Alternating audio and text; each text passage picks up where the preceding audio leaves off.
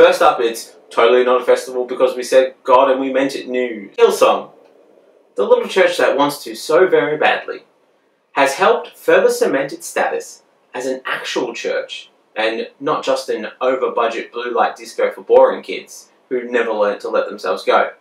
By avoiding a fine over singing and dancing at Hunter Youth Camp amid music festival-like cancellations, despite the state's health minister saying the event was clearly in breach of both the spirit and intent of the public health orders. New South Wales Premier Dominic Perrottet said he was incredibly disappointed that Hillsong can't keep its fuck-up secret, and that if they really wanted to be considered a real and true proper church, it's going to have to learn to keep a lid on things a lot longer than less time than it takes to finish the event in question. Your more classic churches have managed to keep a lid on some of their secrets for thousands of years.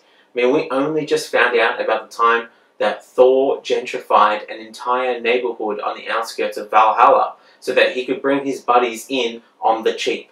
Then there was the time that Ganesh, the remover of objects, removed a few obstacles for his buddies from a university so that they could get sweet positions in the House of Pantheon.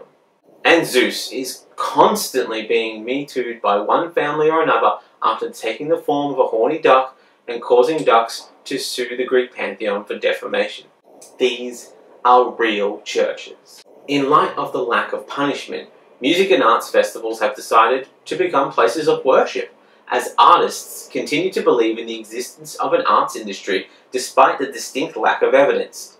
Putting on a festival show at the moment is a bigger act of faith than putting on a music festival-like event that focuses on the big JC, magician and part-time carpenter.